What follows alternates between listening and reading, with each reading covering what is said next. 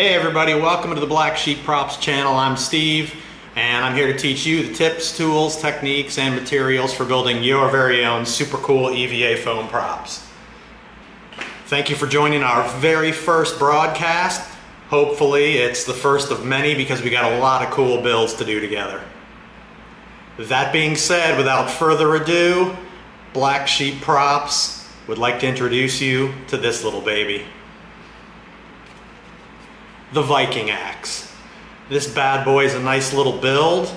Super simple. You can do this even if you've never done it before. We're going to take you through it. You're going to be able to do this easy. A lot of nice little details on this. Like I said though, it's a kind of a simple build, small build, but it's a bad boy. Got a carved wood handle, got a steel head, we've got leather wrapped around the handle, we've got small metal bracket on the back that makes it appear that it's holding the back of the axe head together with a few nail details, a nail detail on the end of the leather also. So if you want your very own Viking axe, we're going to go step by step through how to make it so that you get the props you deserve. Okay, so if you're ready to hit it, let's make something. Okay, here's the pattern. Super simple. 3 pieces is all it takes to build this entire piece. Here's the Viking axe, small, tiny little prop, and like I said, only 3 pieces. So what you can do, you can make any shape you want for the handle, you can make any shape you want for the head, you do whatever you're comfortable with. Simple patterns. Draw out a piece of paper for the handle, and again, you can curve this any way you want. We've got a simple piece of paper for the blade. I like to do my templates on, it's called Bristol board. It's a little thicker than regular paper. That way when you're tracing it, it's a lot cleaner, a lot more easy to deal with. So the steel head of the axe is going to be made out of 2 pieces. 2 matching pieces, one for this side, one for that side, which is why we have this template. This template's going to go like this. Wrap around the back, and we'll cut it off when we know what the right length is, and then we flip it. We cut another piece of foam out of this side, and the same thing. We'll cut it off right here once we realize how long we need to make it to seam right together in the middle. Then when we're done with that, we'll take a small piece of foam like this. We'll cut it out. We'll use it for the little piece of, I don't know what you want to call it, the little piece to secure the head on there. And then we'll use our brass tubes to cut out a few little rivets for here and here to stick on. So I'll be able to do the rivets, we'll be able to do the piece that secures it, we'll be able to do the metal blade. We've got our handle. We'll also use our brass tube to cut out a little nail to look like the leather strap has been nailed on. And then we'll take this width of foam for the leather strap, and we'll cut a piece as long as we need, and we'll just wrap it around. We'll start gluing and wrap it around, and we'll end here, and we'll seal it with the little nail. And it's that simple. 3 pieces make up the template. Handle, blade, and a little piece to secure the back. Okay, now what we do is we start tracing our paper templates onto our foam. I like to use a Sharpie. Take your paper template, trace it out on your phone. All right, next, we'll trace out our paper template for our metal axe head onto foam. Now you're going to notice that you're going to go different thicknesses of foam for the different pieces that you're going to be building. For instance, when we do something small, like this little metal strip that seals the back of the axe, we don't want a super thick piece. That would kind of not look realistic. So we're going to have to, as you build things, you're going to realize you want to determine what kind of a thickness you're going to want to use for your foams. It's going to vary. So something small like this and something really thin, we're going to go with something small, which is what we originally traced out for that piece, which is probably the thinnest foam, which is a 2mm foam. And then when we go to something like the axe head itself, we're going to make it up out of 2 pieces that are 6mm thick. So when you buy foam, you'll end up working with probably 2mm for the thin stuff, maybe 4mm for a little bit thicker, 6mm for thicker, and on up to the half-inch thick floor mat foam that you can use for making helmets and things like that. So, the template for the axe head. Now, since it's on black foam, you want to get something that you can write with that's silver, maybe a silver Sharpie, or you can find different kinds of pens online that they're more like a paint pen. So what we do, and again, since we're using Bristol board, it keeps our template a little thicker, a little sturdier, a little more stable when we're tracing it out. So what we do is we hold it down,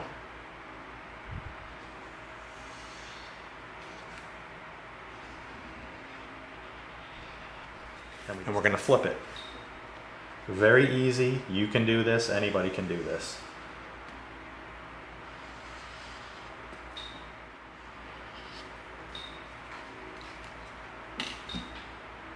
And that's it. Okay, now we're going to start to build up our foam for our axe handle. And like we talked about earlier, you're going to decide different thicknesses of your foam for each piece you make. So we did the 2mm for the little plate to secure the head. We did 2 pieces of 6mm for the actual blade, and for the handle, we need to end up with a thickness like this. A lot thicker than the other 2 things we just worked on. So what we're going to do is we're going to take 3 pieces of 10mm foam. It's going to give us the exact thickness we want for the axe handle, and then on top of that, we're going to be dremeling edges, and we're going to be cutting off edges. So once we stack these 3 pieces of foam up and we dremel off edges, we're going to end up with the thickness that we want for the handle. Okay, now we're going to glue our first two pieces of 10mm together, and then once that dries, we'll put on the 3rd piece, and that will give us the thickness for our handle. So what we do is we take this is a glue pot or a cement keeper. Shoe repair guys use it all the time. It's perfect for keeping your glue. So what you do is you just take your contact cement. Now we're going to do this side, and then once the 2 sides dry, that's when you stick them together. That's why it's called contact cement. You apply glue to both pieces that you want to stick together, and you wait till it dries, and then once it dries and you stick it together, bam, it's impossible to pull that apart. You'll probably rip your foam before you'll be able to pull the 2 pieces apart, because contact cement is absolutely crazy how strong it is. So we're going to continue gluing these and move on from there. Okay, so we waited 3 or 4 minutes. The contact cement has dried on both pieces. When you touch it, it's barely tacky. And this is when it really sticks like crazy. So we take it and we literally just lay this piece on top of this piece. And we lay it down nice and smooth. We smooth it out. Just make sure that we're getting really good contact everywhere. And we just squeeze it together just to make sure everything is touching. And there's 2 pieces stuck together, the first 2 of the 10mm pieces of foam that we're going to use for our axe handle. We have our paper template that we cut out of Bristol board, so it's a little bit stiffer.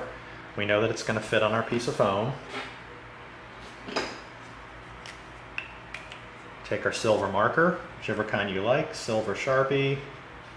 There's all kinds of different paint pens at the arts and crafts stores.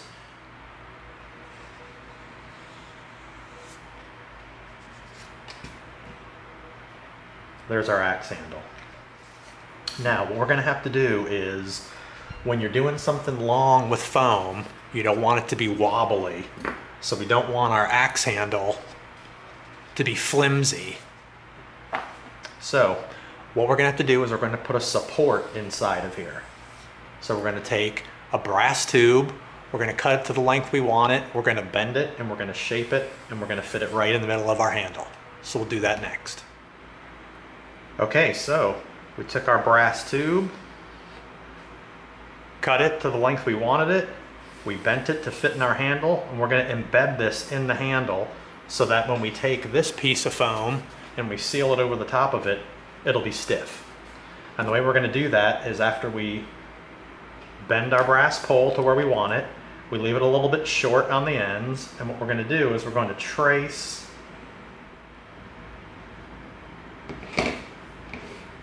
for where our support's gonna go. Now we're gonna get a Dremel, and we're gonna Dremel out this crease in the middle, and we're gonna embed the brass pole in it so that it's stiff. Okay, so when you Dremel, you have to wear a dust mask. You do not want to breathe in EVA foam dust. They say that when dust gets in your lungs, it never leaves, so be safe. Okay, my voice is muffled now because I have my dust mask on. I like to wear gloves because the Dremel dust flies everywhere, gets all over the place, so I have a fan on off to the side that blows some of it out of the way. I have my mask on, and we're ready to Dremel.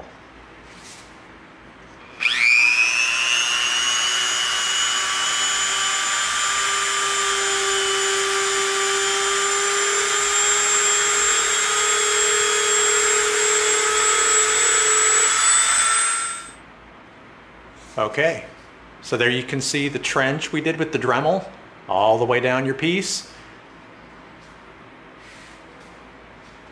Our support bar goes right inside the Dremel trench and fits in there perfectly. Just like that. That way you've got stability when you're handling it. And there's dust, you might not be able to see it here, but there's dust all over the place, black foam dust, so definitely wear your mask. Okay, so the next step. Now we can't stick this over the top, because then once we stick this over the top, we're not gonna know where our pattern is or where our metal bar is. So what we're gonna do is, before we do that, we're going to take our first half of our piece, we're gonna take our knife, and we're gonna cut as close as we can to the line, but stay just outside of it, and we'll show you why in a minute. Okay, so what we want to do is we just want to take our foam,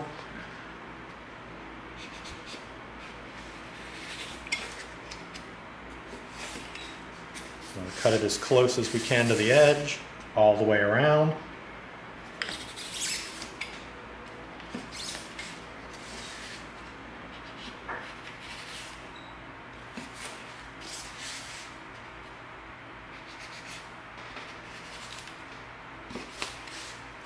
Now, we've got our foam handle cut out. Now the reason we did this is so that after we trap this to seal the bar inside of our foam handle and we turn it over, we will now be able to see the shape of our handle. And then we'll take our paper template, we'll put it over, then we'll redraw the line, and we know that when we cut out, we're not going to hit the metal bar, and we're going to match exactly what we wanted with our template. Okay, so next step.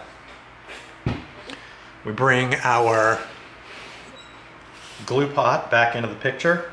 Now this time what we're going to do is we're going to flip our metal bar to the outside. We're going to take our contact cement.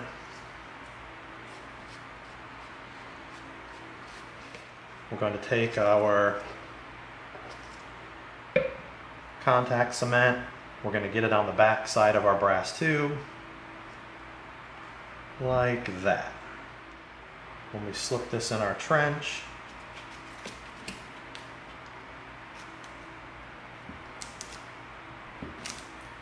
and we push it down inside like that, we have the one half of our axe with our support bar on the inside, our brass bar. We've got contact cement on there. Let's move that out. Now we're going to take this side of the foam and we're going to cover it with contact cement. And now we wait 4 or 5 minutes for this to set up, and then we'll stick it together. Okay, 5 minutes or so has gone by. You can speed up that process too by using a hair dryer or a heat gun, but it dries pretty quick. Now that we know that it's not super tacky, it's time to flip this piece over on top of here. And so what we're going to do now is we're going to embed our brass pole inside our piece. So we lay it over the top, we smooth it down, we just Smush it down all the way around. And now what we're going to do is we're going to bring the paper template back into the picture. Now we know that when we draw this line on here, we know that the brass tube is safely inside. So we get our pen, we come back, we hold it down. All right, so as you can tell, there it is. There's our axe handle built up to the thickness we want it. There's the outline. We took the step of cutting around just outside where our template line was so that once we stuck these two pieces together and we flipped it over, we would see where our handle was. Because if we didn't do that step by cutting the outside of this out, when we flipped this over, we would have had no idea where our piece was inside there. So here we go. Next step is going to be getting our knife sharp and cutting this out. Okay, sharpened our knife blade.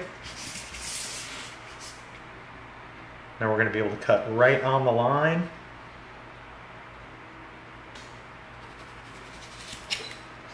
Nice smooth cut, very smooth cut right in there. Because of a sharp knife, you definitely don't want to use a dull knife because you'll tear it up and it'll look terrible. Okay, so we've got first edge cut out. So we come in, we saw through. Look at how clean those cuts are. That's what happens when you have a sharp blade. The same thing, we're going to start to saw through and then put your weight on it. And we're going to come over to this side, we're going to take this.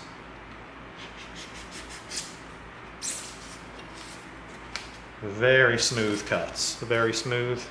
Cannot beat having a sharp knife. Okay, now we're going to take the long cut. We're going to go through it. And we're going to be careful as you go, don't rush. You don't want to cut your finger off. And you always want to keep your knife in front of your supporting hand. This is your supporting hand, this is your knife. You don't want to jam this way super fast. Sometimes you'll have to go near it, but be careful. Try to keep your hand behind the knife blade. So if you can tell, I'm keeping my support hand behind the knife blade. Beautiful. Look at that nice smooth cut, super smooth cut. That's how we did it. That's how we took 3 pieces of EVA foam, sandwiched them together, embedded a tube, a brass tube in the middle for stiffness so the handle's thick and stiff. Now that's most of our shape right there. You can completely see the shape of the axe now. Now we're going to go in, we're going to cut the edges off, all 4 edges, all the way around, and then we're going to Dremel. Start to saw on a 45-degree angle, back and forth, very slowly. We're cutting off the edge. We're just cutting off the corner.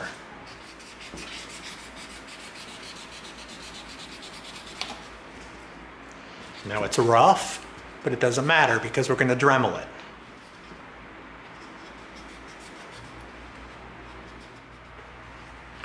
Now we have our axe blade, or I'm sorry, our axe handle with all the corners carved off of it. Now it's very rough, looks very hacked up, but don't worry because the Dremel will get rid of all that. So that's what we're going to do next. Next we're going to go around it with the Dremel with the really rough sanding bit, and we're going to take a lot of that stuff off. Wear your dust mask.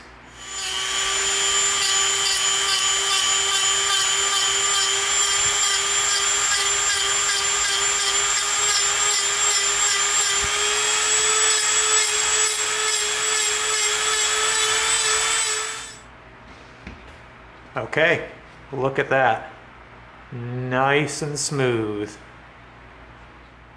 Very cool, very cool. The Dremel is awesome. You have to have a Dremel. So we started by cutting off the edges. I have my mask on, that's why I sound a little muffled. We cut off the edges with a knife, and then we went over it with a Dremel with the really rough sanding bit. Now we're going to go over it with a little bit smoother sanding bit just to really smooth it out a little more.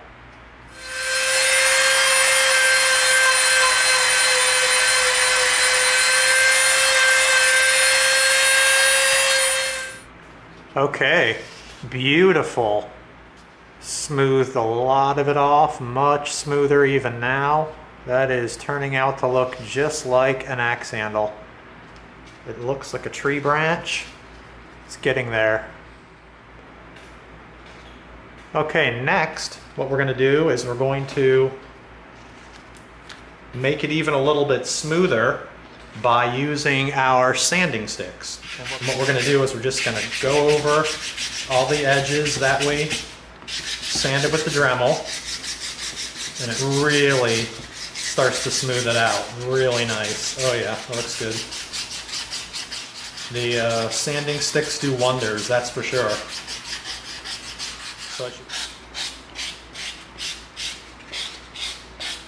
Wow, very nice. Well, I don't want to sound nerdy, but I'm going to. It looks it's really satisfying and exciting when you see it go from a rough piece of foam to something that's starting to look really smoothed out. Feels good. Very nice. Very, very nice. That concludes part 1 of our Viking Axe build. In part 2, we'll tackle building and assembling the iron axe head.